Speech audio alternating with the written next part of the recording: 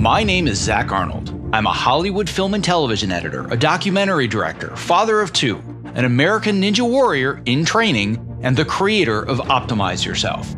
For over 10 years now, I have obsessively searched for every possible way to optimize my own creative and athletic performance, and now I'm here to shorten your learning curve. Whether you're a creative professional who edits, writes, or directs, you're an entrepreneur, or even if you're a weekend warrior, I strongly believe that you can be successful without sacrificing your health or your sanity in the process. You ready? Let's design the optimized version of you.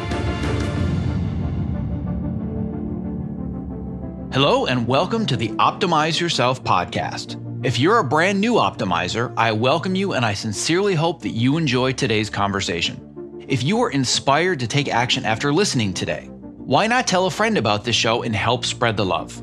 And if you're a longtime listener and Optimizer OG, welcome back. Whether you're brand new or you're a seasoned vet, if you have just 10 seconds today, it would mean the world to me if you clicked the subscribe button in your podcast app of choice. Because the more people that subscribe, the more that iTunes and the other platforms can recognize this show, and thus the more people that you and I can inspire to step outside their comfort zones to reach their greatest potential. And now on to today's show. With all of the speculation going around the interwebs right now about when Hollywood is going to roll cameras again, I and the Optimizer coaching and mentorship community decided to have a frank conversation about when we all honestly believe that production will ramp up again, but more importantly, what are our jobs in post-production going to look like when that time comes? How important will it be to have remote workstations ready to go? What are the new skills that are going to make us both hireable and desirable? How can we set ourselves apart when the floodgates open and hiring becomes a meat market? Can we expect to go back to work earning the same rate if budgets are going to be cut everywhere? And most importantly, how can we earn income in the meantime? We do believe that there is a lot that you can do to prepare for when the job market opens again. Now, if you're still emotionally working through everything that's going on right now, don't worry. It is okay if you're not ready to be productive. But I'm going to be honest, that ship is about ready to sail. I'm just saying. If you do want to accomplish something meaningful with the time that you still have available to you, besides catching up on Tiger King and Ozark, that is, I believe that this conversation is required to listening for all of us. If you found this conversation helpful and you would love to know more about becoming a part of the Optimizer community and working with me, either privately or in a small group setting, I am opening enrollment for the next semester of my Optimizer coaching and mentorship program. To learn more about how it works, how long it will last, what goals that we can help you accomplish, and of course, your investment of both time and money, visit optimizeyourself.me/optimizer to learn more and apply. I'm only going to be accepting applications through Sunday evening, April 26th. So if you're a procrastinator, you can do that later. Now is the time to take action. All right, without further ado, my live Q&A call with my Optimizer coaching and mentorship community. To access the show notes for this and all previous episodes, please visit optimizeyourself.me/podcast. My name is Zach Arnold. I am the creator of the Optimize Yourself program and podcast. And today I am here with my Optimizer coaching and membership community as we've been congregating 1 p.m. on Fridays on Zoom and on Facebook Live. So everybody in the Optimizer community, wave, say hello. And we're all stuck in our little boxes all across the world together.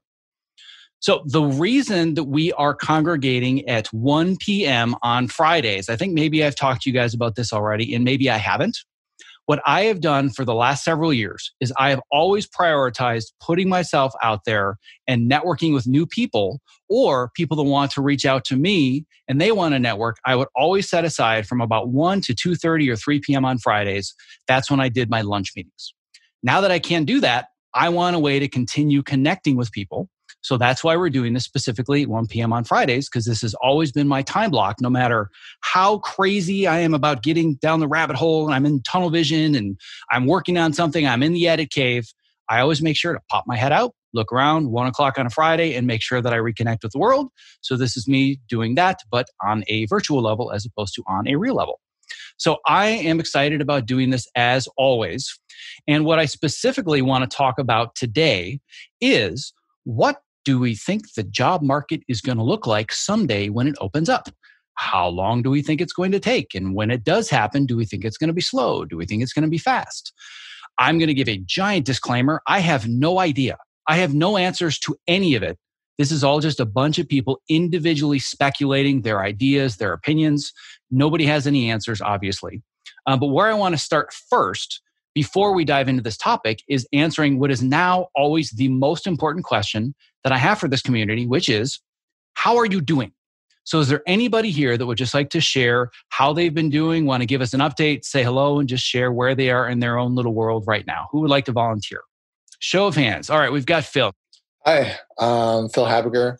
Basically, I'm doing all right, but I'm having a hard time staying motivated. So start on something or start on a project that I think is going to, help me career-wise, and I'll get maybe 5 or 10 minutes into it and then just turn on Netflix, and that's where I am the rest of the day. So that's kind of my mode of operation right now, is just starting on something and then thinking I'll just finish it tomorrow.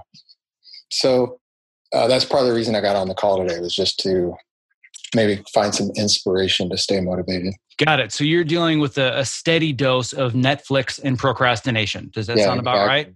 Yeah. Is there anybody else in this group that is thinking, this sounds kind of familiar? Anybody else?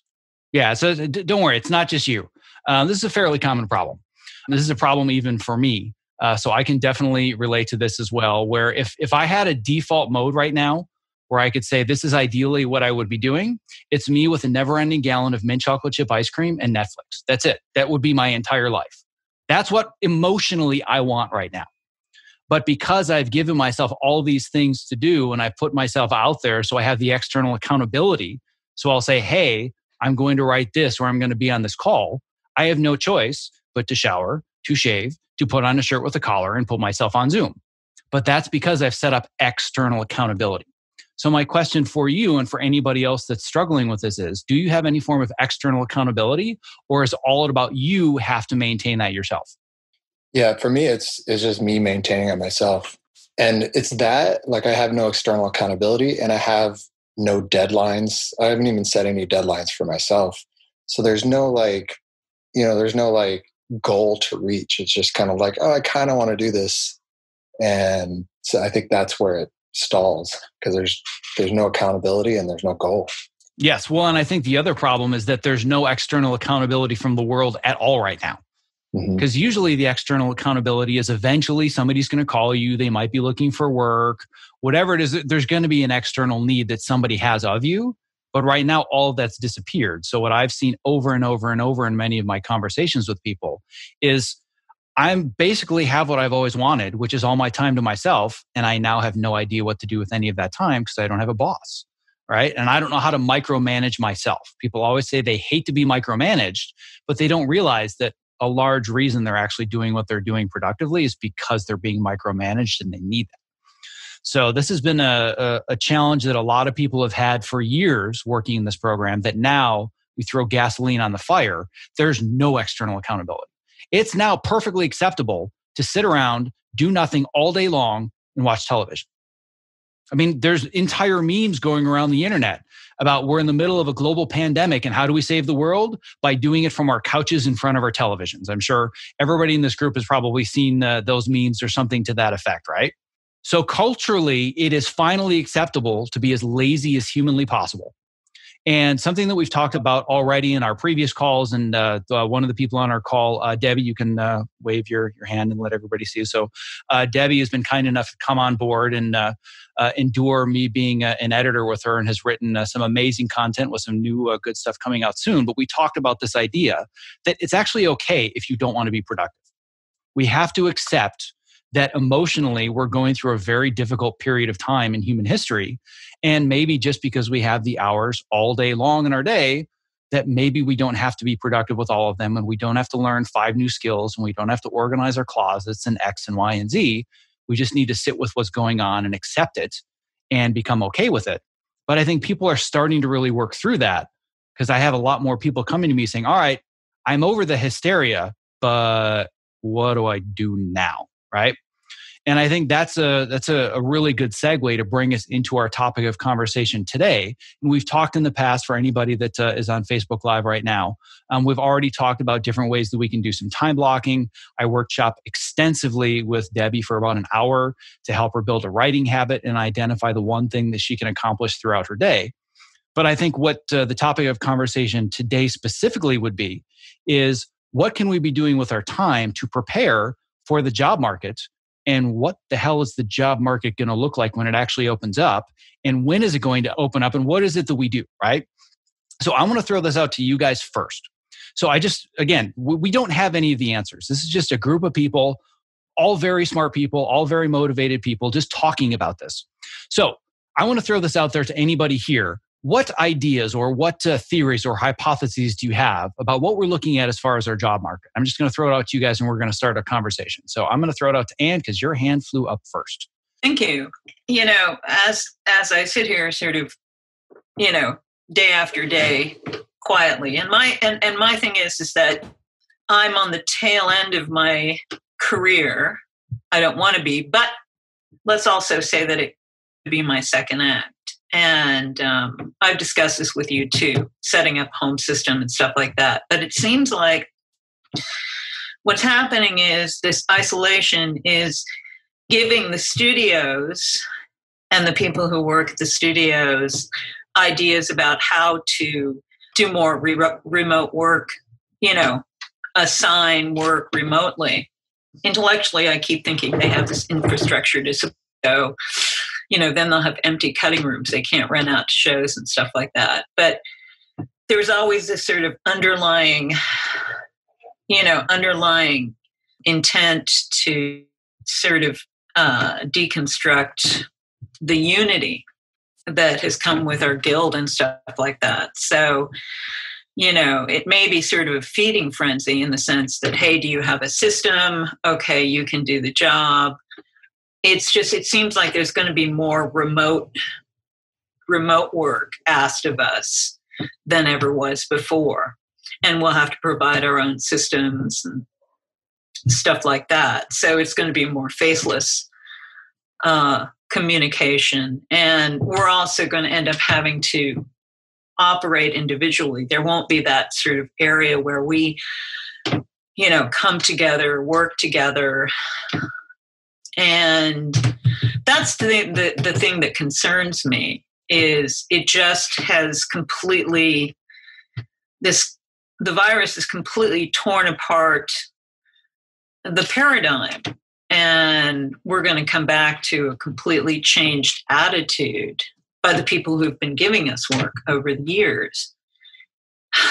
I'm a little concerned about that.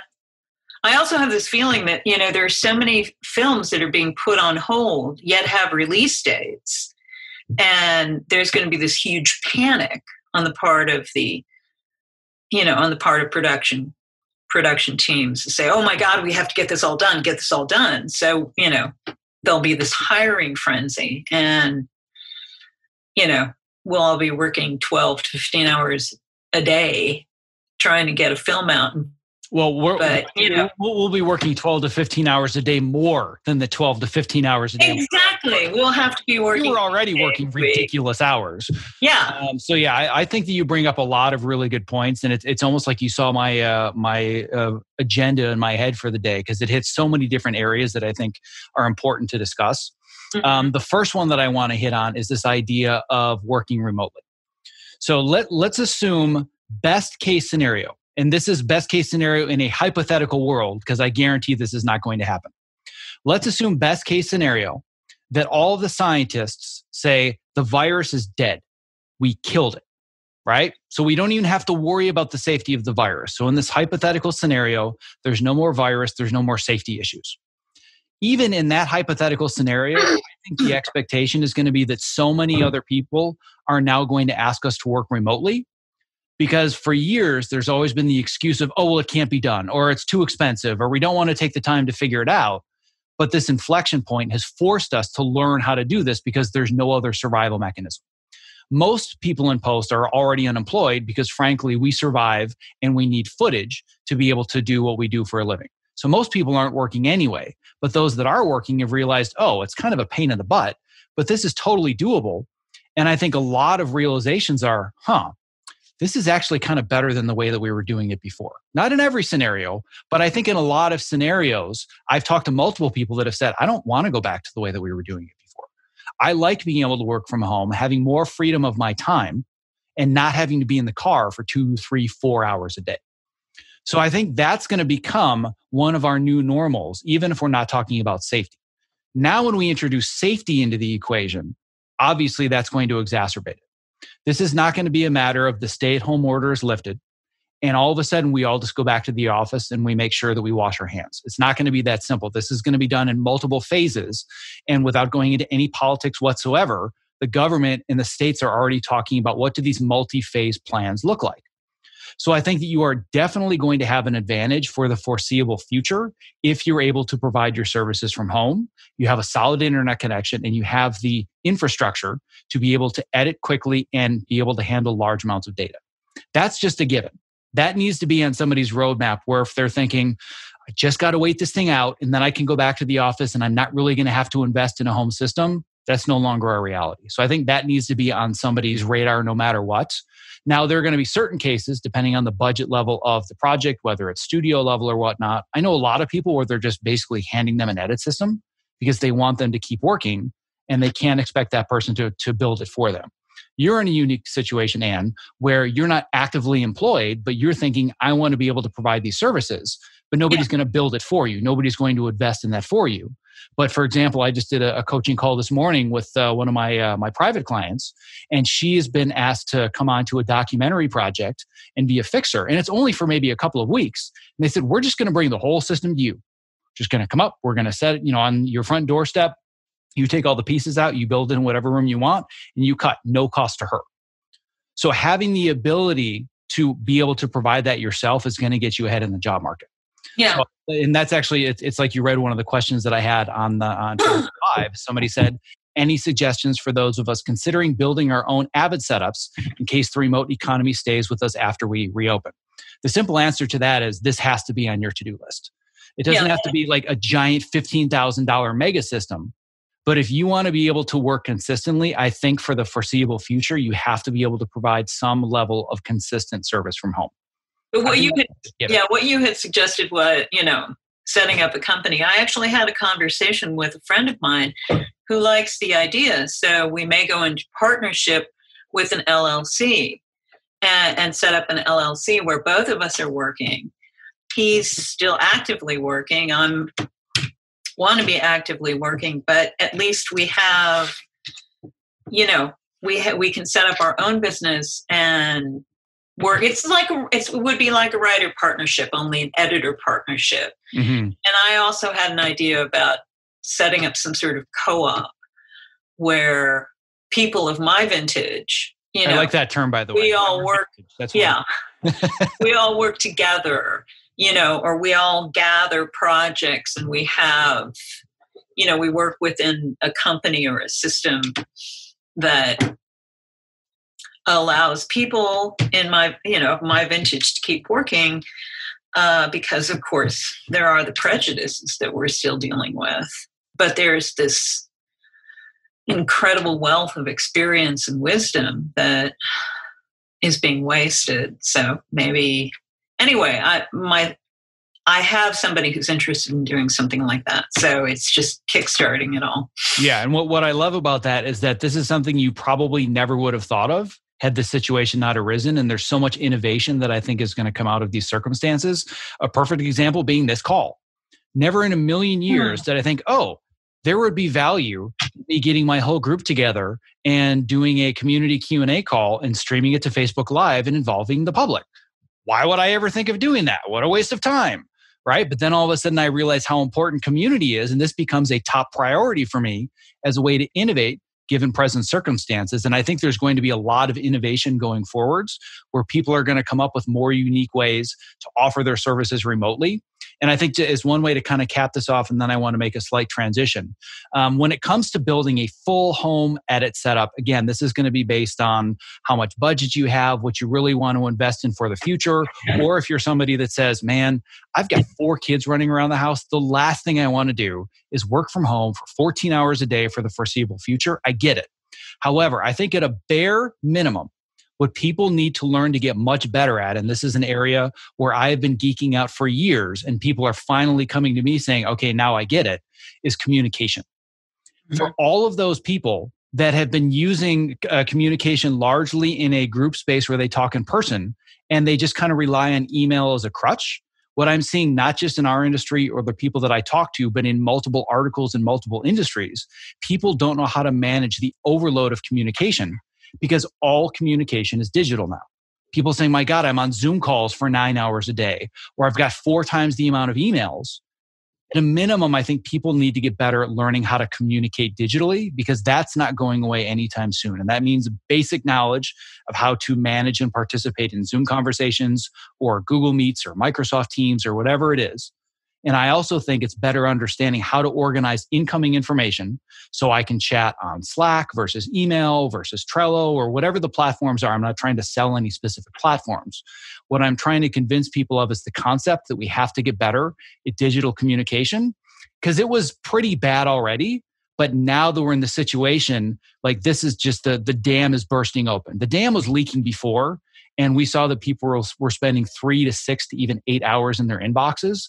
But now it's so overwhelming because we have no other way to communicate. So I think this has identified some of the chinks in the armor as far as remote communication is concerned. So at the very least, if you're not willing to invest in a full home edit system, you should at least invest the time to learn how to better communicate remotely. And the vast majority of the tools are free anyway. So it's really not going to be much of an investment of money. It's just an investment of time and education. But where I want to go next, the conversation that I think is even more important than talking about remote edit bays or remote workflows, I want to look at this from the ground level.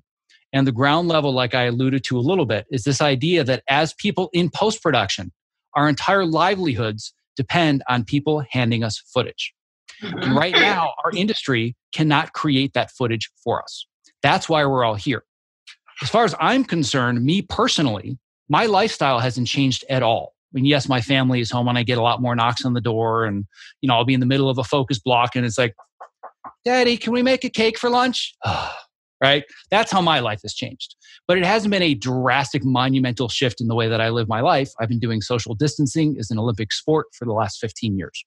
So none of this is new to me, right? But the big thing that's new is that if I solely relied on editing for my income, I still can't work. Even though I can still work, I still have the system, I'm not being fed footage on a daily basis. So what I want to talk about is an article that came out a couple of days ago. It was in Deadline, I believe. And basically, it's called Reopening Hollywood. And we don't have to go too much into the details of it. But again, thinking back to how long is it realistically going to be before we even need these remote edit stations and we need to be able to serve the public as editors and take in this new footage. The logistics of making that happen are going to take a while. So again, going back to this hypothetical scenario where the world just magically opens up and there's no more disease, there's no more virus, just that alone to get production ramping up and get everybody to make sure that they've booked their studios on time and they've got their crews together and everybody's hired. If we're not worried about safety at all, we all know how slow the bureaucratic process can move when you're trying to coordinate all of these teams.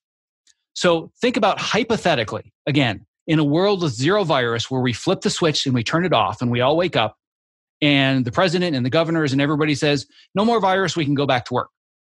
I'm curious how many out here in the group would say, how long does it take before they're actually rolling cameras and they're organized again?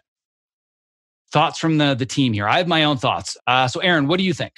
So I think that it depends on the production and how staffed they were to begin with and and if they're prepping right now to think about the future. So I think it could be anywhere from 2 to 8 weeks of a company coming back and getting back into production.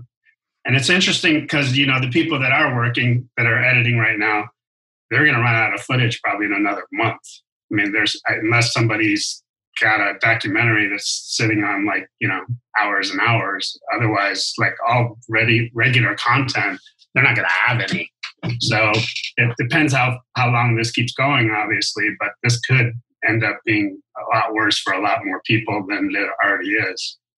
Yes, So, I would agree with all of that. That best case scenario, and we would scale this based on the size of the crew and the budget and whatnot. If we're talking really, really tiny productions, yeah, if we flipped the switch off and said no more virus, everybody's safe, we're probably talking at least a couple of weeks before you're getting footage again on a regular basis. Realistically, if we're talking more at the studio level, at the corporate level, in the article, it even alludes to this, that we're talking a minimum of probably 8 weeks before things start to really get back to normal. Now, remember, that's in a hypothetical scenario where it's just about planning and logistics and coordination. Now we introduce safety into the equation, and this is no longer hypothetical. So now all of a sudden, we're slowly getting away from the stay-at-home orders. We can start to go, whatever kind of waves they're creating, whatever small businesses start to open up. Like I think I read somewhere that they're going to do movie theaters first, and there's this whole tiered system, right? But when it comes to us shooting, it's going to take a long time for them to figure out how do we actually get large crews together. So if you think about, all right, well, we have to get a camera crew together. Well, nobody can share equipment, and everybody has to stay 6 feet apart. And camera crews are like that is ever going to happen. It is impossible for us to not be breathing in each other's faces all day long, right? And then another argument in the article is, well, we're just going to have to trim back staff and use minimal crews. And again, the reaction is, we were already overworked and understaffed. So how are we going to do the same level of work with even less people if we can't touch the same equipment and we can't be close to each other? Now you exacerbate that with, you have people that are going to be in front of the camera that can't wear masks, that can't wear gloves. And right before the take starts, there's going to be somebody literally right there fixing their makeup, breathing on them, spritzing them. This gets infinitely more complicated. So if we think about the timeline for when they're actually going to consistently shoot stuff, I'm not saying little bits here and there, but when the market actually opens up and they're going to need the volume of editorial that they needed right before this all started, we're talking months and months. So my feeling is that best case scenario, the virus, hopefully we're past the curve, or we flatten the curve like everybody's saying. Let's assume that happens accordingly, and we do start to phase all of this in. My prediction is best case scenario, we don't see any consistent production probably until August or September. So is there anybody here that either agrees, disagrees, wants to add to that? That's, again, my own personal opinion, but that's what I think is going to happen best case scenario. So Scott. Oh, hey, Zach. Yeah, I totally agree. I think it's going to be 3 to 6 months minimum. I think there's going to be a logjam for resources. I think all these productions, once the quarantine is lifted, they're all going to be buying for the same cameras, the same lights, the same crew. And so things are going to get log jammed. And I really don't think it's going to be 4 to 6 months before post sees any kind of consistent work. That's what I'm anticipating and trying to plan for. Yeah, I would agree with all of that. And I think, saying 3 to 6 months is probably more realistic. I always err on the side of trying to be more optimistic. Sometimes I'm right, sometimes I'm wrong. But I think that anybody that would argue, oh, we're going to be shooting in June or July, never. Mm-hmm. No. Maybe some outliers are going to be experimenting with some stuff. But having a business that's actually back and moving, no way. Like early. Yeah, like theatrical or TV with crews and no way. So I think that we're all kind of in a general consensus that we know that if we're going to be waiting for the footage to start coming to us, we've got a fairly long wait. Yeah. We've gone into in previous calls, and I have some articles about this, and I have another one coming out soon about the most important fear and anxiety that most people have because of this, which is the financial fear and anxiety. Well, if I know I can't find work, well, then what do I do to generate some income, whether it's a stimulus, whether it's unemployment, whether it's a loan? The easiest and simplest update I can give for anybody that's following along from all of that, what a disaster. Oh my God. Like, it has gotten so monumentally worse since I wrote that post, myself included. Just as like a very brief aside, I don't want to get off track too much, but I have gone through the PPP loan application process. It took me almost 2 weeks to actually get it just to be able to hit the accept button because the bank's online system kept crashing. and then it would reopen and they say, you can finish your application, and they'd send me a different passcode, and the passcode didn't work. And I was on with support like 2 weeks of that straight. And pardon the French, but I shit you not. This is what happened yesterday in this exact sequence. I finally got through. I'm like, oh my God, I can upload my paperwork. I can enter the loan amount. I can click the accept button. And I got an email as I was doing that. And the email said, we wanted to notify all of our customers that the government program has run out of money and we can no longer offer loans. I'm like, come on, really? And that's happened to millions of people. So the short version is that if you're counting on the stimulus programs and whatnot, it seems like unemployment is the only one that seems to be kind of figuring it out because they had a system. They just needed to modify and improve the system. If you're trying to use these other loans or grants, good luck with that. Like, I'm going to keep trying, but I'm not counting on any of it. So what that means is that if we are going to, as a collective group, figure out a way to spend our time wisely over the next, what looks to be at least 3 to 6 months, what is it that we need to do if we want to prepare for the job market? So any thoughts about where we can put some of our attention, things that we can work on to feel like we're not just sitting on our hands, and then all of a sudden this log jam happens and you're like, oh crap, I guess for the last 3 months I probably should have been doing something, but now I'm kind of starting from scratch, but at least I caught up on all 3 seasons of Ozark, right? So any thoughts about where we could be putting our attention if we want to prepare for the pending job market? So Anne, so what are some thoughts that you have? What I do know is that I think what's going to be in demand is people who are as technically adept as possible, because there's going to be a lot of reliance upon not just your art, there's going to be more reliance upon your technical ability. It's the same as the digital bloodbath that happened many, many years ago, is they were hiring computer nerds instead of assistants and editors, people who knew how to run the Avid as opposed to knowing anything about editing. But it's people who are technically adept, not just in terms of software, but hardware. Because, it's just like they hire an assistant who knows After Effects as opposed to someone, or an editor as opposed to someone who doesn't. So the more you know.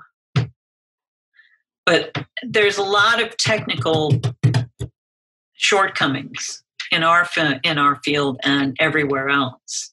I just saw an article about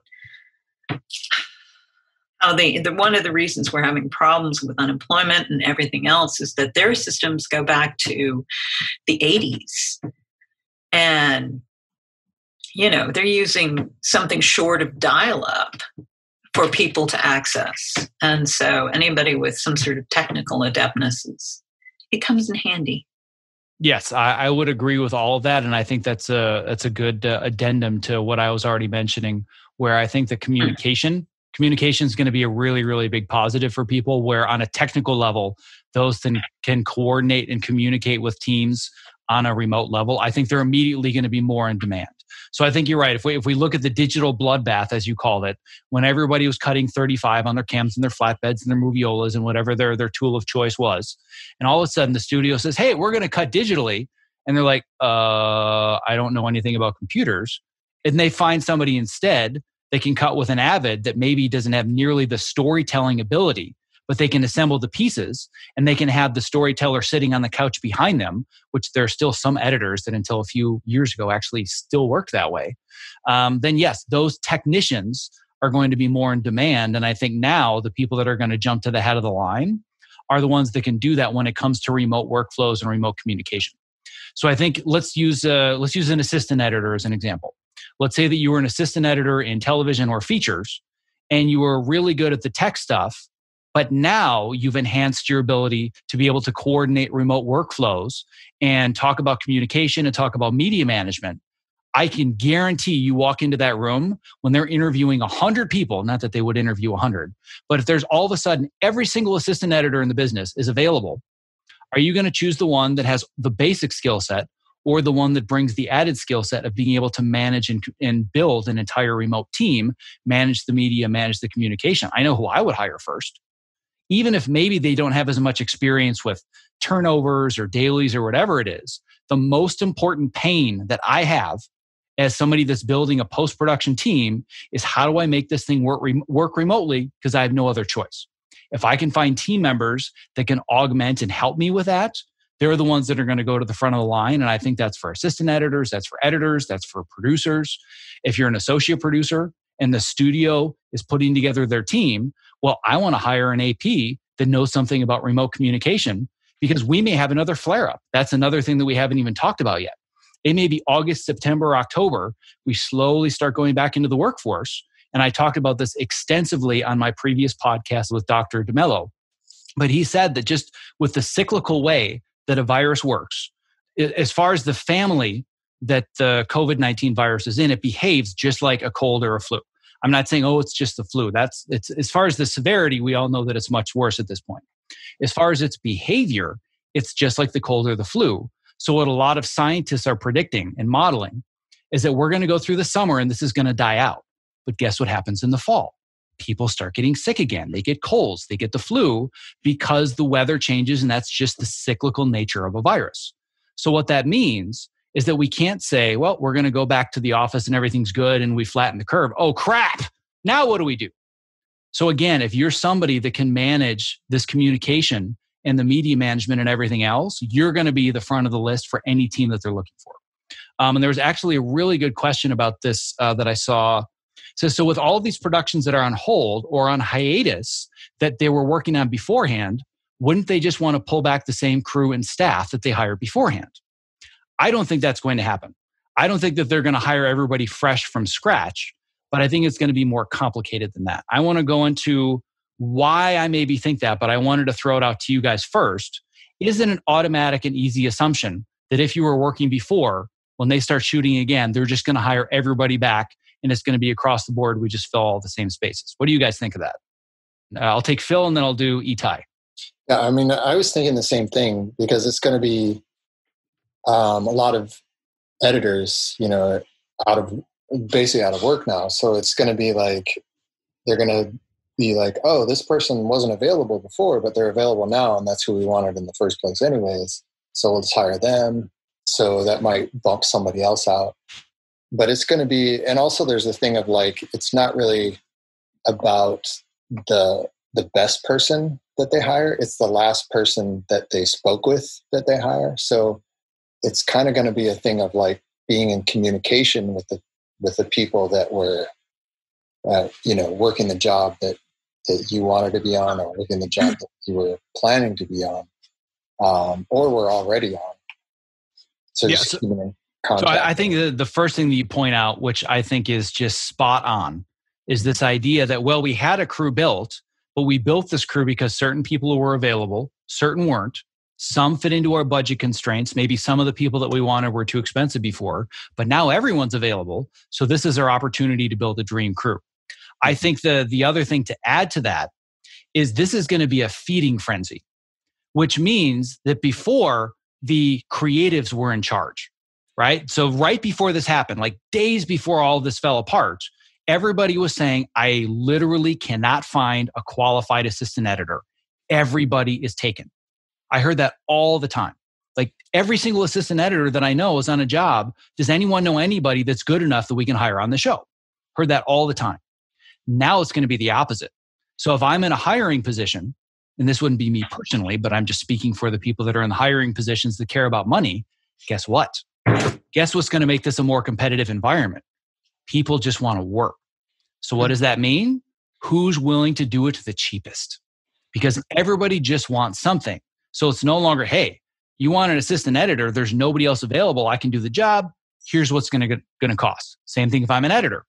But now if every editor, assistant editor, producer under the sun has been living off of unemployment for the last 6 months and they just want to get back to work, I think it's going to be a combination of you understand remote workflow technology and you're somebody that's not going to cause a lot of bottlenecks with these new remote systems. And how little are you willing to do this for? Again, that's just my own prediction. I don't know if that's going to happen or not. And I think that in the union world, we have more protection than in the non-union world. But I do think that one of the challenges that this is going to be just the blood is in the water and it's going to be a feeding frenzy, and who's willing to take the scraps that they're willing to offer because they know how desperate all of the creative professionals are going to be Whereas right before all of this, we were finally in the power position. So I think this is going to definitely be a real exacerbation of this issue. And Itai, I know that you had your hand up. So did you have something you wanted to add? Some of what I was going to say was already brought up. Keep in mind that not all productions that were lined up just before all of this happened are going to have the same funds in place for their production. If they are able to keep the production going and go back to production, they might not have the same amount of money from investors. They might not have the same amount of sponsors, because the economy took a big hit. That would mean smaller budgets. So they would probably cut positions where they can if they don't cancel the production altogether. Yeah, I think this is a really good point. I mean, let's talk about the top of the top. Disney. They are hemorrhaging billions of dollars right now because they have all these theme parks and all, like they're furloughing all these employees. And again, if we're talking about this light switch concept in this hypothetical, crazy alternate universe where we flip the switch, no more virus, and we go back to work, these companies can't even afford to hire who they were hiring before. So it's going to be smaller groups, lower budgets. So my assumption is, and again, just an assumption, it's just my personal opinion, I think they're going to start to figure out how to do the same work, not only with less money, but with less people. So here this would be an example of our specific world. When I first started in the scripted television space, I was on the show Burn Notice, talked about that a couple times before, so I'm not going to go into that too much. But we were on a 2-2. And what that meant is that over an 18-episode season, I was doing every other episode and I had one assistant. Looking at that 10 years later, like why anybody would go through that insanity, I don't know. It was like the hardest 9 months of my life. So 9 episodes in less than 9 months, 42 minutes apiece. So basically when we were in producer's cut, doing producer's notes, we were already getting dailies on our next episode. It was insanity. Then they realized we can't sustain this anymore because they made the switch from film to digital and going from 1 hour a day to 4 hours a day of dailies.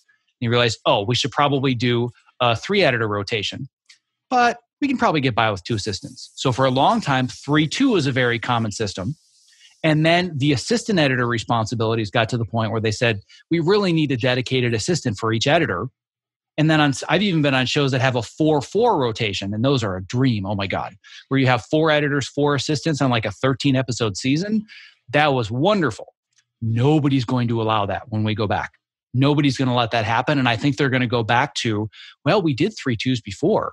So what does that mean? If you were to do that across the board mathematically, that means 1/3 of the workforce of assistant editors and scripted TV gone. I'm not saying that's going to happen. I'm just looking at one extreme end of the spectrum, that mathematically they make that decision to cut costs. That's 1/3 of the workforce that disappears. So on some level, I think that some of those variations are going to happen. And I'm curious if there are other people in the group that have other specific scenarios or ideas that are similar to that, just to really kind of round this idea out. Because I live in one world, you guys live in other worlds. So Aaron, you've got your hand up. And Rich, I also saw that you had your digital hand up. So I just caught it, and I'll come back to you in a minute. So in the freelance non-union world, this has been going on. What you're describing has been going on anyway. Like it's harder and harder to get decent money for a gig because of the YouTubers or just because technology became easier. So this is a fight that's already been going on. You're just now joining the forces if they end up doing this with the union shows and the TV shows and trying to eliminate crew via remote. I mean, I think remote has a good side to it too. You get to work at home. I've already been doing this for a while. I mean, I work at home all the time. I go out and work at home at the same time. It's like a hybrid thing. And I don't think it's going to disappear to the point where you're never going to see anybody. You're going to go in for meetings, or if we can go in for meetings, you're going to go in for meetings and you're going to be able to go home and work instead of have to sit in an edit room for 12 hours a day. There's advantages to this in a big way. But at the same time, with the money thing, I mean, that's been going on already in the freelance world, non-union world for the last 5 years. It's harder and harder to get consistent, good paying work. And so I don't know. Welcome to the fight. I was just going to say, welcome to Aaron's world, right? What welcome am I to the war. About? I mean, it's been going on. It really has. Mr. Cushy scripted editor, got my own assistant and my union job. Like, you're just like, dude, welcome to the rest of the world. Welcome to the real world, right? So yeah, I mean, people talk about, do you rent your system out? No, I mean, no, you build it into your fee of whatever fee you can get. Yeah, that's been a big question that I've seen floating around a lot as well. Now that I'm working from home, do I do a kit rental? I'm like, if you're pricing out an expensive kit rental, everybody else that's willing to do it for free is going to take the job ahead of you. Do I think that's right? No, I of course think you should be paid for the equipment that you have in your house. But realistically, in this market where the blood is in the water, whatever you can offer for the least amount possible, that's who's going to win the jobs, right? Yeah, and you have sites out there like Fiverr, which is, it's a misnomer, but basically I'll do an edit for $5, the first edit.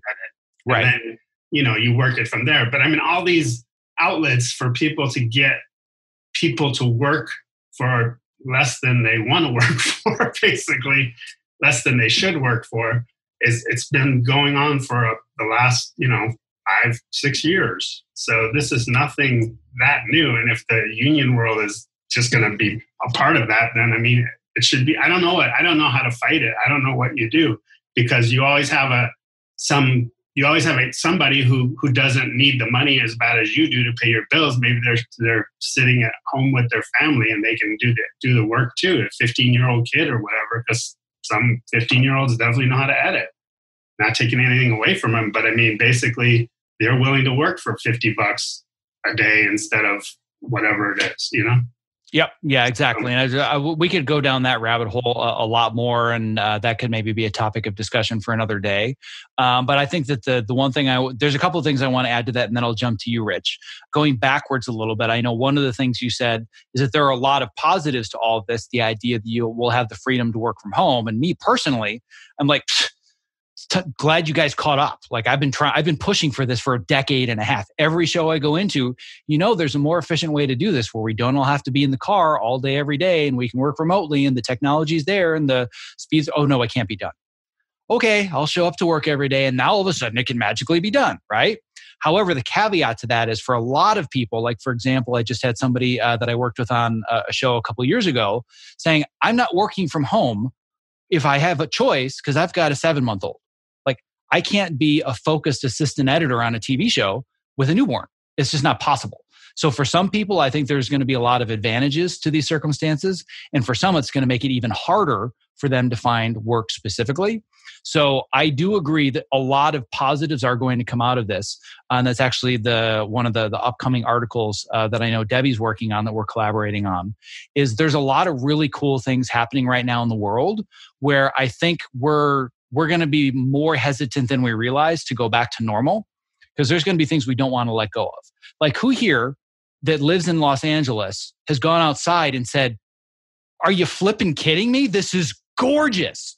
For anybody that doesn't know, LA, scientifically proven, now has the cleanest air on the planet. Like what bizarro world are we living in right now where Los Angeles has the cleanest air? Has anybody seen some of the photos that photographers have taken in Los Angeles? I see those pictures and I say, I want to live there. What an amazing place to live. Oh, wait, I do, right? But I found myself more than once taking a walk just around my little neighborhood and thinking, if it were like this every day, I could live here, right? I've been here for 20 years complaining about the air and the traffic and the constant drone of noise. And there's, you can't see the stars at night and all this stuff. There's a lot of really good stuff coming out of it. For me, the acceptance of remote work is a big one, but I do want to acknowledge that for some people, this is going to create a real challenge because they desire to be able to get out of the house and feel normal because they have young kids. So that was one of the things that I wanted to acknowledge. And then the other one was, the other one I wanted to talk about is you said, well, if they're starting to compress this workforce, I think that what's going to start happening even more, and even I'm doing this myself, and I actually thought about this partly because I saw that the resident expert on this topic, Terrence Curran, the guy that owns Alpha Dogs, is on, at least at one point, was watching this. And it's thinking to yourself, what can be replaced very soon by technology? Because I think that the first step that people are going to think about much more actively is what can I replace with automation and AI? If I need to save money, how many of the tasks that I need from my 3 assistant editors can I remove? So now I only need 2 assistant editors. So I think one of the biggest questions that we all need to ask ourselves is, what service can I provide that AI is not going to replace in the near future? And beyond the shadow of a doubt, the one thing that, at least in our relative lifetimes, I hope AI doesn't replace is creativity. If you do something that's repetitive and it's data driven, even coronavirus aside, it's disappearing in the next 5 years. We knew that already. I think this is just going to amplify and speed up the situation, where for me, I was already starting to build out a team and bring more people on to help me with the volume of things that I'm working on right now. My first thought isn't, where can I spend more money and find more people? My first thought is, how can I automate this through technology? Right? And I'm not talking about, I want to make sure that, I'm not able to employ anybody. But if there's a task that would cost me $25 an hour to have somebody do repetitively, that I can replace by paying $50 a month for a service that does it in the background, I'm going to pay the $50 a month. That's just for my own survival. And I think that's going to start happening in film too, where either the technology that's there is going to be discovered, or new technology is going to be innovated that's going to make it easier for a lot of things to be automated and done through artificial intelligence. So if there's anything that I would be focusing on as a skill set right now, it would be getting better at creativity. It would not be like, well, now is finally my time to learn how to do script sync or whatever. Like, those things aren't going to hurt, but they're not going to sustain you for the next 5 to 10 years. So anything you can do to develop your creative skill set, I think, is what's going to help job-proof you, both for the near term and the long term. And I've been promising for like 45 minutes now I was going to get to Rich. So Rich, I haven't been ignoring you. It's ironic because you were actually the first one on the call before everybody else. Going back to what you said about being prepared to work at home or having a home system, when all this went down, I'm working for a reality show right now, and they gave me equipment and I got it, and it was terrible. I mean, it wasn't terrible. It was just really old and outdated. They gave me like a Mac Mini from 2010 or something, and the operating system was bad. So anyway, I got full of fear, and I was like, oh, I don't want to go to them and say, I can't work from what you gave me. I didn't want them to pass me by. And there was, everybody was laid off at that point. It was like the second or third day that everybody was supposed to be at home, and they could have found somebody like that, So I Melrose Mac was open. I ran out and I got a system. I was kind of forced to get something rather quickly that they had, and I'm fortunate. I'm glad I did. I'm glad they were open, and I got internet, and I'm working. As far as scripted, I worked in both. And you're saying going forward, like they're going to minimize. People are going to work at home, and you have technology. I imagine there's going to be an office somewhere, and there's going to be an assistant there, at least one and everybody would remote in. That way they can take care of the footage, because the amount of footage and the bandwidth you would need to pipe everything and deliver like your dailies or somebody else's dailies, that's like an industrial, as I understand, bandwidth that's not available to homes.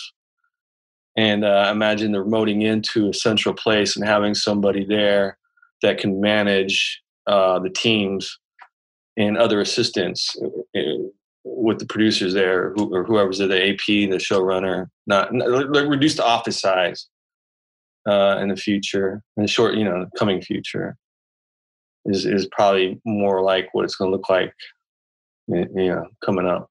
Yeah, I think that you're probably spot on there, where once we get over the worst of it and it's not illegal anymore to go to the office and be around a group, because this process of phasing in is going to be slow. I think you're right. For a while, I think it's going to be, we still have a central office. There's a producer, a PA, maybe an assistant, maybe even an editor coming in and out on a fairly regular basis. So there's still going to be a hub, and then there's going to be spokes that come out of that hub. And most people are going to work primarily remotely, probably for the next 12 to 18 months while we really get through this. Because until there's a vaccine, we're always going to be worried about safety and security and whether or not we're creating a flare-up. So that's not going away anytime soon. And again, without having to go into politics or anything, we have a vaccine for the flu, and it still kills millions of people maybe not millions of people every year, but it still kills a lot of people every year. So a vaccine is not going to solve our problems anyway. So I think that, for the foreseeable future, there's going to be some level of an office space, and there's going to be some remote people as well. I don't want to get into the tech specifically of how all this works, because I did a super deep dive into this a few episodes ago with Michael Kamas, where we talked all about cloud computing and remote syncing drives and all this stuff. So I don't want to get into any of that. But from a lifestyle perspective, I think you're right that a large percentage of people will be home, but there's going to be some in and out influx of people. And I think that there's still going to be some, once we get to the point where it's acceptable, some in-person collaboration. When it comes to features were already kind of most editors working from home and directors either working remotely or going to some editor's garage and sitting on the couch. Like, features have kind of been doing this for a long time anyway. TV is where it gets really interesting, especially in reality and unscripted. Because in scripted, we've got a team of 6, 8, 10 people. In reality, you've got a team of what, like 40, 50 plus people? Like, you've got a lot of people on a reality show. So yeah, you're going to need a local team as well. But again, I think that the important thing to focus on is how can I provide my services? And like you said, they were kind enough to provide the equipment. It sucked, but you weren't going to say, I'm not working with this iMac. Are you kidding? They're going to be like, okay, fine. We'll find somebody else that'll do it and we can get it in 5 minutes. Right? Yeah. Actually, and as far as they give me a box rental, which is nice, so I'm like $25 a week for the computer and the internet. Woohoo, beer money. So yeah, it was what they gave me didn't even work. That's the thing. I couldn't upgrade to the highest operating system to even use it. So I was kind of, it's like I was forced to do something I was going to do anyway. It just happened sooner because of circumstances. Right, exactly. So one thing that I want to mention real quick, as has been brought up by a member of my community. So thank you, Cody, for bringing this up. You're always a good proofreader. When I said that LA had the cleanest air in the world, cleanest air of any city in the world. He is correct, because my guess is that the air in the middle of Wyoming and Montana is still probably cleaner than it is in LA. So I misspoke. I appreciate the correction. Debbie, you have had your digital hand up. So go ahead, Debbie. Hi. So you were going back to what you were saying about skills we can kind of learn and develop during this time that would make us more valuable when we go back to work. You just mentioned creativity as being one thing. I wanted to go back to what you were saying about digital communication and wanted to ask you what types of things you find most valuable, or what you would suggest ways that we can improve our digital communication. I know you've talked about things like Frame.io before, which I don't really know anything about, but I feel like it's probably something I should know about. So maybe you could talk a little bit about that. Yeah, I'd be happy to. Does that sound like a good topic for everybody? Because I think this is a good follow-up question. So to specify, I don't think that it's going to be about specific communication platforms like Frame.io versus Media Silo versus DAX, Pix. Those are things that the studios and the producers are going to say, here's the system that we use, you need to learn it. What I'm talking about is basic fundamental communication skills in a remote digital world. The first place that I think everybody needs to re-examine their workflow is email. I've been talking about this for years. So that soapbox is in my other room, so I can't go into it for too long. But I've been banging the get out of your email inbox drum for years and years and years. And people are now seeing that they kind of maybe had sort of a system with email, but with the influx of communication that's happening digitally, they realize their system isn't as good as they thought. So first, learning how to better organize and manage the volume of communication via email, I think, is going to be key. And you're thinking, well, as an editor, why would I spend time learning email skills? That seems dumb. Well, think about how much time you spend in your inbox that you're not in your timeline, and think about your ability to meet deadlines and your ability to not burn yourself out creatively, because you're in your timeline, you're in your email, you're in your timeline, you're in your email. That's going to make you a more valuable creative professional, just not being in your inbox. And then once you eliminate yourself from your inbox, you need to get better at communication workflows where you can chat with your team or with your clients or whomever it might be without getting sucked back into your inbox for that communication. So my personal workflow that I've talked about before is email is for all outside communication. Even with this community, how many of you, when you send me a Slack message, I respond for the most part either immediately, within 5 minutes, 10 minutes, maybe a few hours at the most. Pretty responsive, right? How many of you have tried to email me and get a response? Never. Days. You'll be like, dude, I sent you an email. Yeah, I know. I don't really care about email. I'll see it, But for me, it's not a priority unless it's in front of me. And for me, Slack is where I live and I do all of my communication. So I know if I hear a ding and it's the Slack ding, that's important to me and I need to prioritize it. No offense to all of you, but I will even put Slack on Do Not Disturb if I'm doing important creative work. But within 1 to 2 hours, I always come back to it. That's my home base. I want to make sure that everybody is taken care of, their needs are met. I do the same thing on all of my shows. So when I go into a new season of a new show, I basically say to the producer, you want to get a hold of me? Don't do it via email, do it via Slack. What's Slack? Oh, I'm so glad you asked. Let me show you. So I built a Slack communication workflow on all of my shows. Some people use it, a few people choose not to, and that's fine. But the point is that it streamlines communication so I'm not stuck on my inbox all day long. And then beyond that, oh, go ahead, Anne. Just a quick question that I was on, I believe it was Angie Tarbecca, where we used the Unity also to communicate so that there were like little, if somebody needed to communicate, a little message would pop down and then, you had an automatic response where you couldn't get back to them. I always thought that was a great idea, but I couldn't exactly remember how it was set up. But, it seems like it would be a great way to communicate, bing, a little message, you're editing away, you can just bing and say, get back to you soon. Mm-hmm. But it worked out really, really well. So I would agree that whether it's the Unity, whether it's Google Chat, anything you can do to get out of your inbox is an improvement, even if it's text message. However, if we're talking specifically about Slack and why I think it's so much more valuable, it's its ability to function and organize your communications, right? So if it's just instant message, let's say that 15 people on your team are all using the same Avid Unity thing and you're hearing the dings all day long, that's almost worse than email. But with Slack, you can have specific channels where you organize this editorial team, the producer team. Here's the channel where we talk about lunch. Here's the channel where we have meme wars. And by the way, I make sure that's a requirement. We have a meme channel. So you better bring a really mean game if you're going to work with me on Slack, right? But then at the end of the day, I can turn all that off and just communicate with my assistant editor. So I know that if he and I need to collaborate, I can mute everything else. Nobody can bother me when I'm in the zone. Whereas if you're just using text messages or Google Chat or whatever it is, it's on or off, it's binary. So I believe that to a certain extent that can actually get worse than email, but it can be better if it's managed correctly and there are communication guidelines on your team. So I think that if I were going to go back to Debbie's question and I were going to break this into a step-by-step process. First one, learn to better manage your email.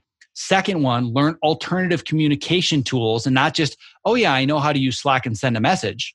Actually learn how to organize it, learn how to make it more productive conversation. And then number 3, this of course is going to be a big one for me, is learning project management virtually. So if I didn't have my Trello workflow and all of a sudden all this was thrust upon me and I had to figure out, well, how am I going to work for my big giant binder of paperwork when somebody's over there and they were making my binders for me and they were organizing it for me and I have to do it myself? Well, crap, maybe I don't want to do this anymore. But when you have, and again, when it comes to project management, everybody probably knows I love Trello. I'm not saying you have to use Trello, but if you learn virtual project management, it doesn't matter where you work, whether it's in the office or from home, you have a more efficient way to organize all of your materials and keep yourself on track. So when I go back and forth between working in an office and working from home, and of course, I never work from home ever when I'm on studio projects. I would never do that for security reasons, of course. But if I do end up working from home for some reason, my digital workflow is identical. I have my hard drive here. I have my timeline. I have my Trello board. I have my Slack channel. Outside of the physical environment, nothing about my workflow changes. But for all those people that went from having a physical office and dependency on everything around them with no digital workflow, they can't bounce back and forth between home and an office without tremendous amounts of friction.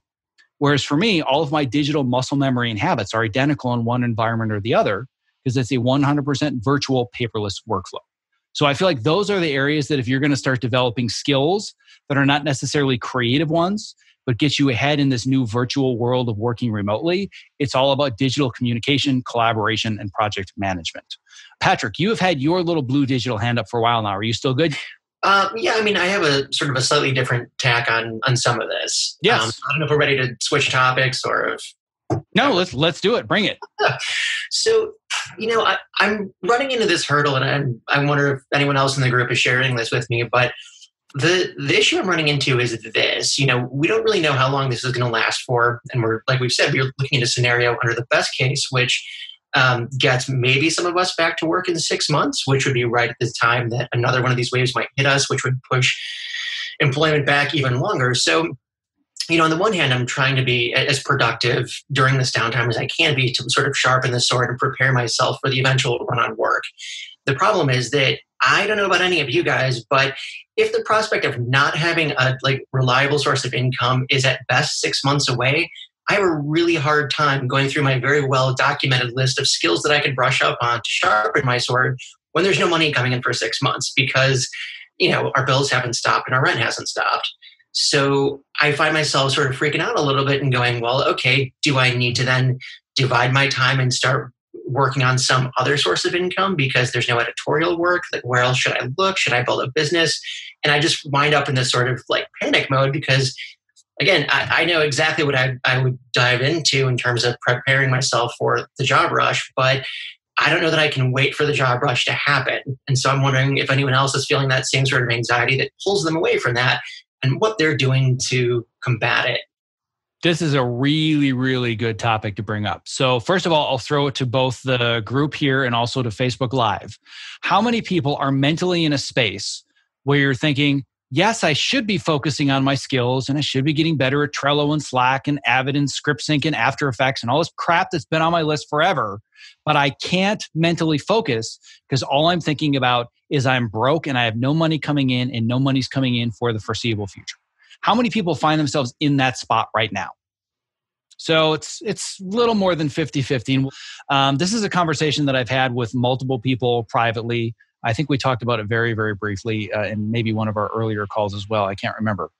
But how many of you have been thinking to yourselves, if my entire livelihood depends on other people shooting material on set and me being there and available to edit and sort through it when the time comes, maybe my livelihood shouldn't depend on other people creating footage for me anymore. Has anybody been having that thought in the last month or two? So it's a fair amount of you. So I know you and I, Debbie, we've had this conversation already. I would like to bring it back to you for a second. What are your thoughts on all of this as far as you and I were talking about this even before there was even a pandemic to speak of. So what are your thoughts right now about, I could be working on my skill set and gearing up to be a better scripted television editor, and maybe you can give a little bit of context for the audience about what you do for a living, but knowing that maybe you don't want to rely on this for your future livelihood. Yeah, no, I've had this for a long time, this thought. I've been mostly a television editor for 10 or 15 years now. And, I've gone through a lot of phases with it. And ultimately I love the job. I love what I do, but I'd also love a lot more flexibility with it. It's, sometimes you feel like you always have to say yes to a job. I'd love to be able to, feel like I have the flexibility to turn a job down if it's not the perfect project or something that I'm really interested in. And so having another income that I'm not reliant upon someone else to pay me for has always been kind of something I've been looking for, which is why I started writing and kind of doing some of these other things. So yeah, that's always, I feel like it's definitely a skill I'd like to have. I guess I'm still kind of searching for what that skill is. Thinking now I'm even just doing work for free because myself included. Yeah. Actually, not completely free, but you've been providing a lot of support, which I very much appreciate.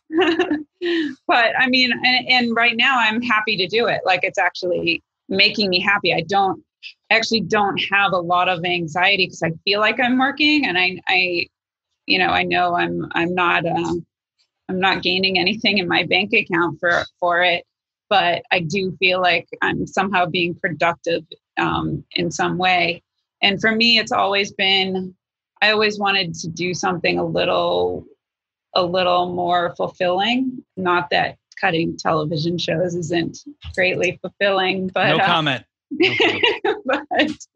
but I've always wanted to do something that kind of would touch people in a different way or help people in a different way, even if it meant working on documentaries or something that was a little more kind of educational or that can get a specific message out there.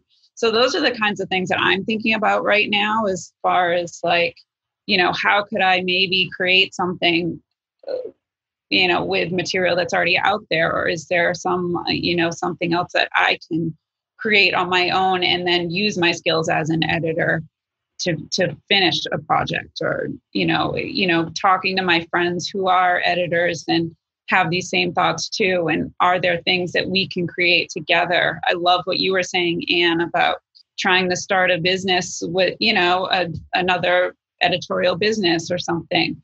I think these are all really good ideas that we should all kind of be thinking about. And it'd be great to, have this community to kind of bounce ideas off each other and maybe, who knows what partnerships can form. So. Yeah, I love everything that you said. And I think that the one advantage that I have in this conversation is the freak out moment that so many people are having right now about, oh my God, my entire livelihood is dependent on other people having footage for me. And if there's no footage and no ideas, I have no livelihood. I had that freak out moment 5 years ago. So that's the only reason I have a bit of a head start, is I realized I don't want to spend the rest of my life until I'm retired counting on other people's projects that I maybe or maybe don't want to work on and they don't align with something that I'm fulfilled by.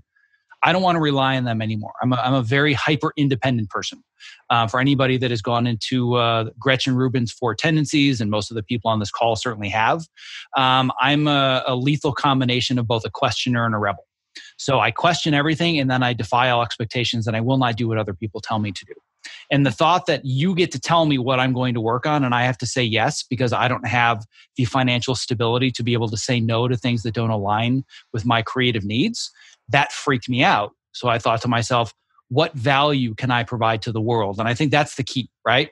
It took a long time to figure this out and I'm still figuring it out to this day. Literally on this call right now is me figuring out how can I provide value to other people? And that's the key. So it's not necessarily what skills do I already have or, how can I make a buck right now? I mean, there's all kinds of scams where I'm sure you can make some form of income given what's going on presently. But like you said, that the key here is you want to be fulfilled. And the first step is you have to ask the question, how can I provide value to other people? All right, that's really where it starts. I can stay with you, Debbie. I can go to you, Patrick, or I can go to the rest of the group. This is the first question that I asked myself when I had this freak out moment. It actually wasn't 5 years ago. It would have been probably 6 or 7. So it was around the time that I started Fitness in Post. So Fitness in Post was not begun as a business. It wasn't like, I have this idea to make a bunch of money online. I shall call it Fitness in Post. If my idea were to make money, I would have failed miserably. So that started as just like a community organization and a hiking group, and it started to grow into something else. But at a certain point, I said, I'm able to provide real value to people, but I need to identify what that value is, and I need to learn how to deliver it more consistently. And that's how it all began. So I'm curious, not worrying so much about here's how much money I need to make or what marketable skills do I have or et cetera, et cetera, et cetera. For the people in this group and for the people that are on Facebook Live that are watching right now, if you're thinking to yourself, one of the best ways I can prepare during this hiatus, this forced hiatus that we all have, is not only getting ready for the job market to open, but building some freedom and stability so I can say no to things and have, for lack of a better or more unique word, a side hustle. How many of you here feel like in some way, shape, or form, you have a value that you can provide to others? I just want to start this conversation about brain. So let me go back to Patrick first, because you kind of started this thread, and then I'll bounce around. So Patrick, if we just said, you know what, whatever you were doing before the pandemic started, you're not going to offer that service, or you're going to offer less of it, or it's going to be harder to find work. How can you provide value to other people? Well, my prior plan that I've had sort of cooking for a while is an online business that I've already been sort of, during my free time, fleshing out, developing, building resources for. So this has been something that's kind of been in I don't want to say the back burner, but sort of factored in for a long time, because I've been in the same situation where as someone who's ultimately trying to direct, it's the same thing. Like, I need to have the freedom to do the projects that I want to do. And more than that, the freedom to turn down the projects that will distract me from the things that I'm trying to do. And the only way that I could figure out how to do that was some other form of passive income. And for me, I thought, okay, well, I could, without getting too specific, anyway, just develop an online course based on certain things that I've done in the past that have turned out to be beneficial or fruitful that I know that there's a need for in our market. But it's the same thing. It's like, that's always what I wanted to do. I could pivot to putting that on more of like a focus right now, but it'll still take time, as you well know, to develop a course and start marketing it. And my other fear about doing something like that is we're in a situation right now where I feel like so many people, specifically in the post-production community, who have similar services or courses, but even beyond post-production, because of coronavirus, people are offering that stuff for free. So you're kind of like, okay, well, like that was sort of the model of what worked before the scenario that we're now in. I don't know to what degree that would help me with where we're at now. If universally everyone, can't afford the money for additional training or resources or things like that. So I find myself going, well, yeah, all right, here's my pivot and here's what I would do, but is that still viable? And I have no idea. All right. So I'm really glad you brought that up, and I want to get to other people that raised their hands as well, but I think this is a really, really important point to hit. There's a couple of different ways to go about this. The first of which is, I think, the approach that you're taking, and if I paraphrase this in the wrong way, please stop me and correct me. But it's mostly thinking about, I kind of need to find a way to make some money online because I'm freaking out about money, but I'm not totally sure what that needs to look like. I guess I could do a course. I guess I could do this. But if I put in all this time and I launch it and I don't get any money in return because nobody wants to pay for anything right now, well, what a gigantic waste of time. And now I'm worse off than I was before. Is that a fairly decent paraphrasing of what you were saying? Yeah, more or less. Okay. So the reason I say that is there's a way to flip the script and look at this differently. What if, like Debbie was saying, right now it wasn't about how do I generate income? What if all you did was learn and iterate and become better at discovering how you can provide value to the right people? You didn't worry about money. I'm going to give you a perfect example. I just got a comment from editor Monica Daniel, who's a friend of mine. She's a high-level assistant editor that was just transitioning to editor in the Greg Berlanti universe. And she says that I've been teaching creative editing to people through Zoom to stay in touch with storytelling. Right? I guarantee she's not making money doing that now. But let's use that as an example. Let's say that Monica puts herself out there, which she always does. She's always providing free value to our community. So she starts putting that value out there. She starts doing these Zoom calls talking about storytelling. And all of a sudden somebody says to her, oh my God, the last hour of you and I on Zoom talking about storytelling, I totally would have paid you for that. And she goes, all right, that's interesting. How much would you have paid me for that? Oh, I easily would have given you $50, right? Or I would have given you $100. Well, that's interesting. What if I can find a few other people that I can do more of these free Zoom sessions with, talk about storytelling, just pick their brain and see what they want. Maybe they'd be willing to pay for something, and maybe they wouldn't pay for the session that we just did, but how could I enhance the value that I provide to them that then makes it so they would pay money? How many of you in this group are here for free? Now, I don't mean right now. I mean like are on this call because you've always been here working and getting value from me for free and you've provided no money in return. I should see one hand up. Debbie, your hand should be up. Other than Debbie, every single person here has put money in my bank account. And I am not ashamed of the fact that I asked you for money because my feeling is, and you guys can disagree with me if you want to, I have bent over backwards to provide you way more value than you provided for me. Would anybody disagree with that statement where you're like, man, this is kind of a ripoff? Like, yeah, I paid for it and I kind of got what I wanted, but it kind of sucked. Like, would you guys agree that I provided more value than you paid for? It took me years to get to the point where I could get a group of people on a Zoom call and all collectively agree that more value was provided than you paid for. And that took me a long time of doing free sessions and talking to people and picking their brain and going to lunches. Like Debbie and I had like a 90-minute lunch right before all of this started. And I had even said to her, we went through all of her various challenges and this and that. And I said, you realize that not only was this valuable to you because I was giving you some advice, but I was using this as a research session for me to understand how to better provide value to you and people like you. So how many of you at some point early on in the process of discovering the podcast or the website or something else said to yourselves, this is creepy. It's like the guy's inside my head and he's writing to me. How many of you had that experience? Just about everybody, right? I want you to look at how diverse the people are on this call. This is not a bunch of 33-year-old males that all have the same haircut and the same job. But somehow everybody in here is saying, it's like you were talking to me. Well, how is that possible? Years and years of talking to people, providing free value, understanding what they really need, what problems need to be solved, and identifying how I can solve their problems. So looking at it that way, Patrick, or anybody else in the group, can you see a valuable use of your time for the next few months? Not thinking so much short term, got to bring in cash, but doing the really hard, deep work that's necessary to learn long term. If I want to pivot and I want to remove this sense of reliability or this necessity for other people to provide me footage, could you see it being worth your time, even if you're not getting paid, doing the research and discovering how you can provide value to people in return? And you can answer, by the way, that's not hypothetical. Okay. Yeah, I mean, I can certainly see the value in that. And I think the only struggle I would have is doing the same kind of thing where I'd have to find a way to calm myself down enough to really focus on that. Because my only fear is that setting aside the time that I would do to focus on those things, I would run into the same obstacle that I'm running into as I try to sit down and focus more on like my editorial stuff, my directorial stuff, is that at the end of the day, again, I can think of all the valuable uses of my time that I know would pay off in the long term. It's just a matter of going, okay, but the rent's still due.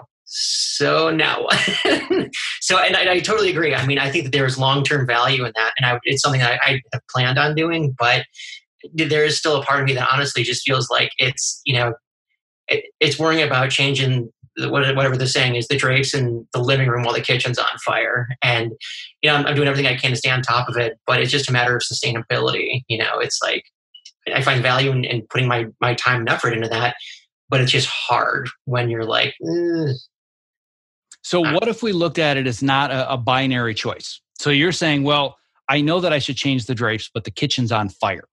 What if instead it was, I'm going to spend most of my day putting out the kitchen fire. Maybe it's not going to be completely out, but it's enough that I can leave it for a few hours and my house isn't going to burn down. Just for half an hour a day, I'm going to work on the process of changing the drapes.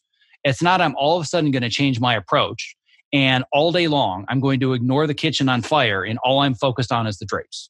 But what if you just said for an hour a day, I'm going to get out of this zone of panic and I need money short term and I'm just going to dabble.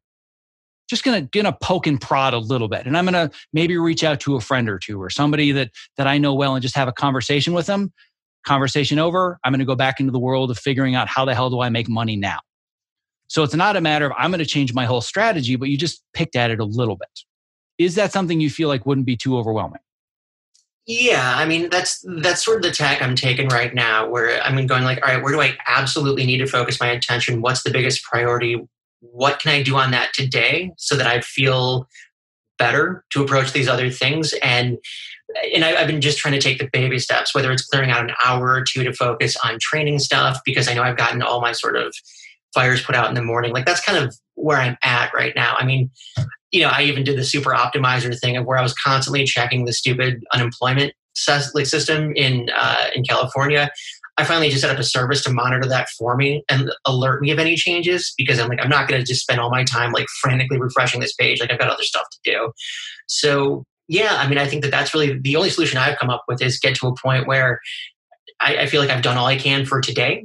And then I'll try to use that to convince myself to work on stuff that will benefit me tomorrow. But some days are better at it than others, honestly. Of course. Yeah. So I'm not saying that this is going to be a magical switch that's easy, but I want to plant the seed, both for you and for other people. So I want to start to wrap up because once again, it's been almost 90 minutes and it disappeared. But I don't want to ignore the fact that when I had brought up this idea of what value can you provide to others, I saw a bunch of hands shoot up. So I want to go through kind of rapid fire. Debbie, you have your hand up, and then I know a couple other people did as well. So I'm going to bring it back to you first, Debbie. And then we'll hit a couple others. So you had your hand up. So go ahead, Debbie. Oh, I was just going to ask you quickly if you could kind of tell us how we can focus that conversation. Like you asked if he would spend that half hour, working on whatever that value is you can provide. Well, how do you learn to focus? How do you have that conversation with someone? What are the questions you're asking them? How are you best getting that feedback as to what the value is that you can provide? There's a larger version of that question that I could go into for hours. I could totally geek out on the survey process and the psychology of it. And anybody that's on my email newsletter knows that I love my surveys and my research, and I love gathering that information. So I won't be able to answer all that now. The place that I would start is the simplest question. Think of a way that I've provided value to you in the past. Not even that somebody's paid you for something. Like, don't go to a producer and say, you hired me to cut your show. What value did I provide? So an example would be for you specifically, you're trying to get yourself into this niche of talking about mindfulness and meditation and combining that with the creative work that you do and just having a more fulfilling, happier life, right? So there's a reason why you and I found each other, and you're helping to contribute content because there's a lot of alignment in what we're talking about, but you're even more niched and more specific than I am. So is there at least one person in your life that you know that has come to you for some form of advice in this general area, and you sat down and chatted with them and gave them some advice and it was helpful? Yes. So I would find that person and I would just say, let's get on Zoom. Maybe we can make it a lunch or a dinner, whatever it is that you want to do, and just talk to me more about that. Like, let's go back to that first conversation where I told you to do X or Y or Z. What about that really helped you? And what was the process that you went through? And what they'll do is they'll clarify for you, well, you said this one thing and it totally stuck in my brain. And because that stuck in my brain, I did this and I did this and I did this. And now here's where I am, right? It's just understanding the seed that you planted and what it is that people come to you for. So the other thing you can ask is, what do people continually come to me for over and over and over? Where it started for me was everybody would come into my office and say, dude, the standing desk is awesome. Wait, there's a button on it? Like, again, this was like 12 years ago. Now it's commonplace. Everybody has height adjustable workstations. When I was doing height adjustable workstations, there were hand cranks so I could go up and down. But I still had my topo mat. I had my adjustable desk. People say, that's awesome. Why are you doing that? Show me where I can find that. How do I build an office space like this? That's where Fitness and Post started. The value that I was providing, the reason people kept coming to me is, how is it that you're healthy and sane and you're stuck in the same dark room that I am all day long? That was the value that I was providing for free, which turned into a free podcast, which turned into free hiking groups, which turned into a blog, which ultimately got us to the point where we are now. And in every step of the process, there have been iterations. So if there's an example would be, and some of the people that are on this call were part of this process, never in a million years did I ever think I would specialize in writing emails, ever. Never on my radar. But like clockwork, the same week in the coaching program, everybody would say the same thing. I know we're supposed to focus on this one thing right now, but I'm really struggling with writing an outreach email to somebody. Can you walk me through it? One person asks me, fine, I'll help. 20 people ask me the same question. There's a pain point that I can help people solve. There's value that I can provide. So I did a super deep dive down the rabbit hole. How can I teach people to systematize and simplify writing a great outreach email that somebody will respond to? I didn't know that value was there to provide. Other people told me it was there to provide, but it all started with a single conversation that led to something else that led to something else. So does that help at least get started without going into the psychology of surveys and immersion research and all that good stuff? Yeah, it's a good start. I guess I just never get good feedback from people.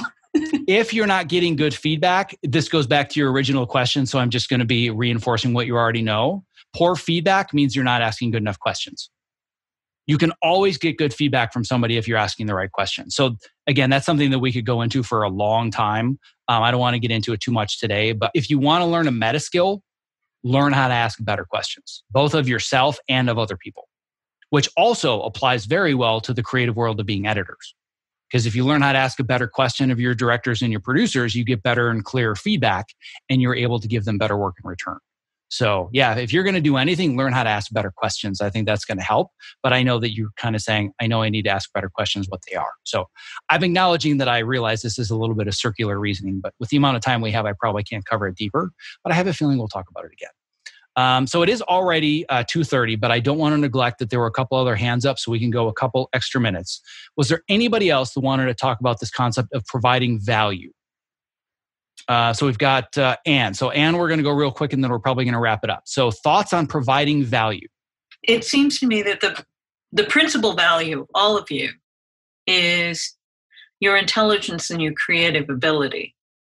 And what we're talking to Zach about is not just that, but how to facilitate, how to best facilitate it. I've worked with a lot of editors. Some have died since, but it was always a belief in their own individual creativity. Like, Patrick, you were talking about you wanted to be a director. Believe in your own vision.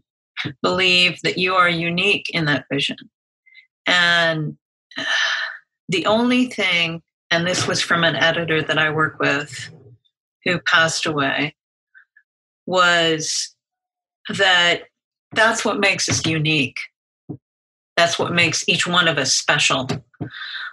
If our concern becomes all about money, then it sort of distracts us from what makes us individuals and people who have something important to contribute. I would say that is an excellent point and probably a good place to start wrapping it up. I think that what maybe we've stumbled upon, you guys can correct me if I'm wrong, but I think we found a really good topic to talk a lot more about in future sessions. I'm really excited about this topic because I never talk about it in this community. I live like these multiple separate lives and I have multiple identities. I'm basically a split personality and I've got 3 of them. One of them is the one that everybody here knows very well, which is editor, creative professional, podcaster. The second identity is crazy American Ninja Warrior trying to, would-be athlete. That's another completely different personality where I have totally different networks of people. But the third one that I love talking about that I never get to share with this version of my identity is how to build a sustainable online business. I love talking about this and I have a whole network of people and a whole community in this space that are completely separate and walled off from this community. And I'm getting the sense from this call that maybe it's time to start blurring those lines and start to bring that into the equation, because people would come to me wanting to know more about creativity, but now they're saying, well, I can't use my creativity for the skill that I provided. How else can I use my creativity to provide value and services to others? I've had to answer this question a lot over the last 6 years. So again, this would be the perfect example of why I'm using these calls. First reason is I want to provide a sense of community. Like everybody here, just seeing the little boxes as we identified when all this started, just that alone helps. Secondly, it's talking through our issues so I can understand where to provide value to people. And what I'm learning now is that maybe a place to go next for us and a lot of other people is we do much deeper dives into how do we create a side hustle so I don't feel so dependent on outside work from now on. Does that make sense? And do you see how I use this conversation, Debbie, specifically? Do you see how I use this conversation to identify value that I had no idea existed 90 minutes ago? And that's what I do with every single call that I do. I'm always thinking, where is there an area where I can provide value that I'm not doing it already? And if there's an area to provide value and I don't know how to do it, well, now I have a new skill that I need to learn because people want to learn that skill. So I think we may have a topic for a future session or two. So on that note, we've gone well over the allotted time here. But I very, very much appreciate everybody that's here, all the squares that show up every Friday to do these calls. And I meant squares as in people, not the Zoom squares, because we're all squares and nerds.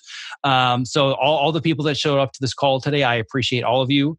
I very much appreciate everybody that is in Facebook Live land.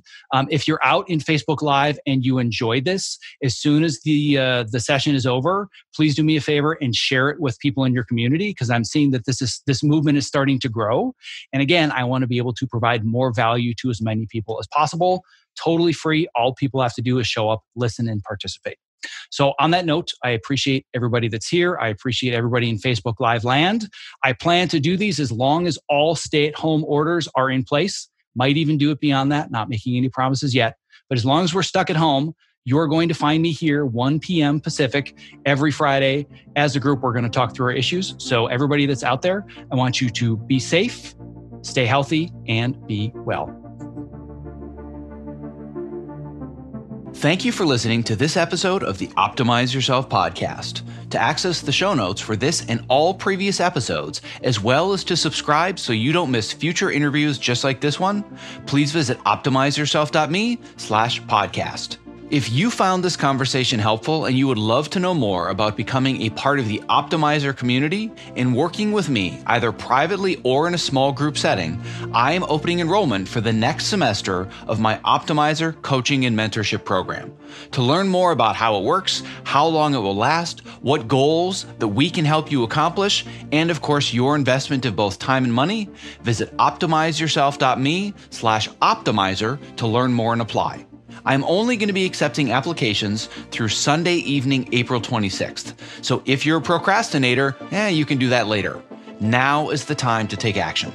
Thank you for listening. Stay safe, healthy, and sane, and be well.